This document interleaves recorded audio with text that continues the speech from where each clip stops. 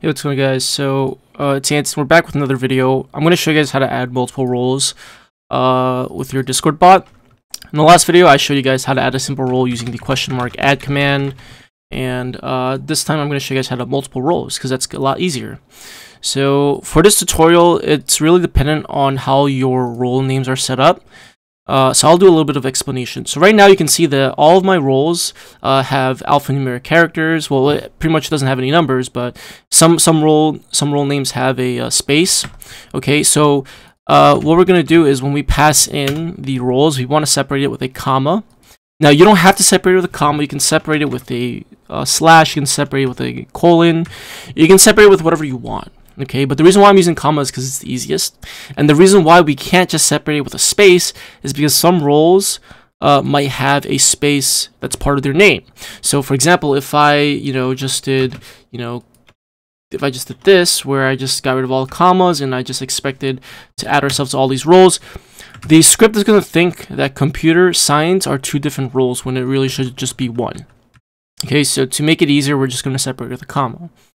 Okay, so when we send this on our server, the bot is going to basically take this argument. It's going to split it up into different arguments. It's going to return it as an array, and we're going to basically loop through all of these role names. We're going to check to see if the role name, we're going to check to see if there is a role that exists that matches this name, and we're going to do our checks that we did in the last video. Okay, so if you did not watch the last video, I highly suggest you do. But don't worry, I'm going to walk through you guys the whole process, so it's not like you guys are going to be left empty-handed. Okay, so in the last video on line 21, all this does is it just gets us a substring. So you can see that right now when we enter this command, right? I only care about the arguments. I don't care about the command name because we already know that the user is trying to add themselves to the role. Okay, so right now I just need the arguments. So you can see that the .substring function, what this will do is it will give us a substring starting at the specified location. In this case, we want to start at location number 5, which is the index, which is where this T is. Okay, so anything before that we don't care about because the question mark, remember, strings are 0 indexed. So what that means is the first character in the string is always going to start at 0. The second is 1, 2, 3, 4, 5. As you can see, the question mark is at 0, A is 1, D is 2, D is 3, space is 4, and then T is 5. Okay, T in this case is the first argument. It's the start of our first argument. Okay, and obviously if they mess it up, then you just tell them that you messed up, try it again. Okay, so that's what this is doing. It's getting us the argument. So if I log this to the console, you're gonna see. I always want to show you guys, that what the result is before doing everything all in one go. You can see that when we log args to the console, the value is all of the arguments without the command name. Okay, which is good. And what we're gonna do next is we're going to split this string. Okay, because right now this is a string. We're gonna split it up into an array of elements. Okay, so we're going to call the .split function, and we're going to separate it with a comma and space as our delimiter. This is called a delimiter or a separator. It's going to separate our entire string based on the separator / delimiter. Okay, so you can see that since everything is separated with a comma space, it's going to look for every single comma space. It's going to take that element before it. It's going to put it in the array. So it's going to put Twitter, Facebook, Snapchat, computer science, streamer, Twitter, all in an array for us. So if we console log role names to the console, and if we paste this back in, you're going to see that we have an array. Now, one more thing that I want to do is I don't want to handle duplicates. So what I'm going to do, the easiest way to kind of like not really remove duplicates, but to not process duplicates, what we're going to do is we're going to convert this array to a set. So to do that, we're going to create a new set. So we're going to say let role set equal new set. Okay, so if you don't know what a set is, sets are basically just another data structure, and the nice thing about sets is that every element in a set is unique. So if you try to add an element that already exists in a set, it's not going to really do anything.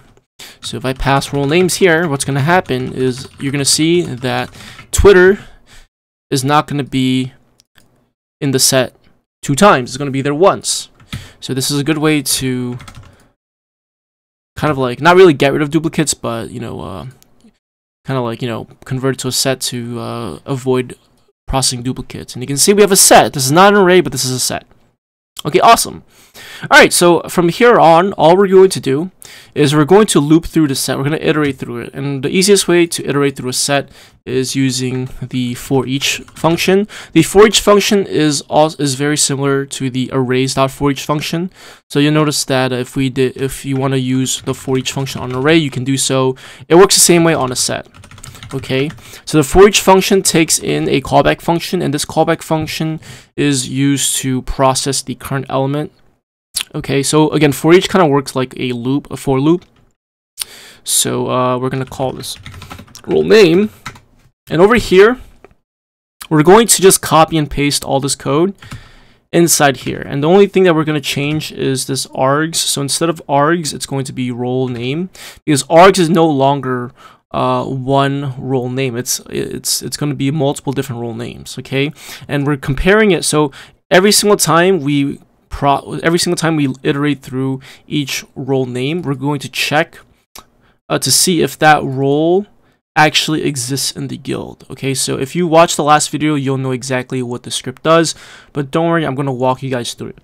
Okay, so on line 26, let me zoom in a little bit. On line 26, what we're doing is we are calling the ForEach function. The ForEach function takes in a callback function, and that callback function is used to process the current element. So you can do whatever you want. You can log the element, you can concatenate the element with, you know, another string, you can multiply, do arithmetic operations, you can do whatever you want.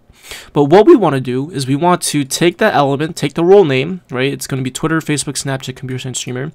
We're going to take that role name, we're going to call cache.find. So cache is a property that exists on the role manager. Okay, so you can see on line 24 we are destructuring the cache property from the role manager. This cache property, it holds all of the roles that exist on the guild. Okay, so this is new in version 12. In version 11, you can just do message.guild.roles.find, but it's a lot different in version 12 because they use role managers. Okay, so we reference the cache. The cache is a collection, which is also a map, but it has the method find, so we can use this method. We pass in a callback function. This callback function is a predicate function, which means that it basically returns a true or false value. Okay, so we're going through every single element inside the collection, and we're returning the first instance where the role name matches the role name. Right, we're saying role.name.toLowerCase equals role name.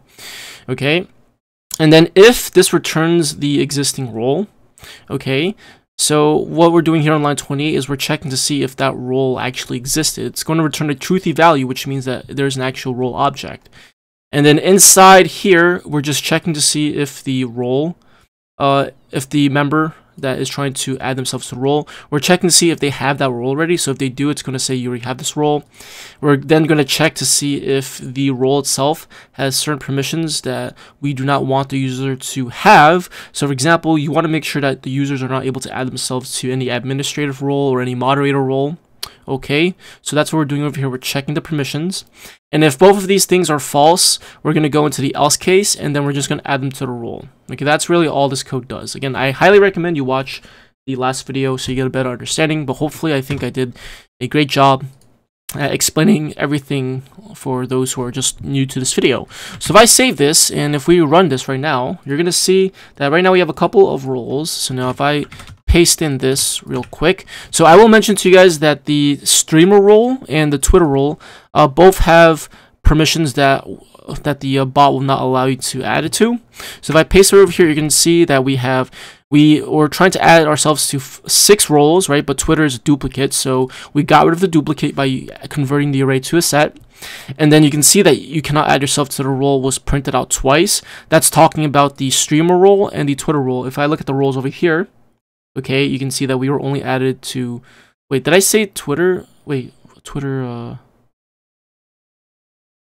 Wait, which roles were not added to? Twitter, Snapchat... Oh, is it Facebook that I forgot which... Oh, it was Facebook, sorry. It was Facebook was the one with the kick members permission. Okay, so yes, Twitter is fine, but Facebook and Streamer are the two roles that have permissions that that the bot will not add themselves to, because it has, you know, the kick members permission. Okay, but the other three roles we were added to, which is great. So that shows that this actually works, and we did all the security checks that we needed to do. So that way a user cannot just add themselves to like the administrator role, right? And another thing, a couple things I need to mention that I mentioned in the last video, but I'm going to mention again, is make sure your bot actually has the permission managed roles. And you also need to make sure that if you want to add your bot to certain roles, you need to make sure that bot's role is higher than all the roles that you want the bot to be able to add users to. Because for example, I cannot add myself to the moderator role. So if I try to do add moderator, it's going to say something went wrong because we have a Discord API error, missing permissions, because you cannot add yourself to, you cannot add a user to a role that is higher than your current role. Okay, so the bot cannot add any user to the moderator or admin role, because those two roles are higher than the bot. Okay, so hopefully this made sense, and if you have any questions, just join my Discord server and I'll try my best to help you guys out. And yeah, I'll see you guys in my next video. Peace.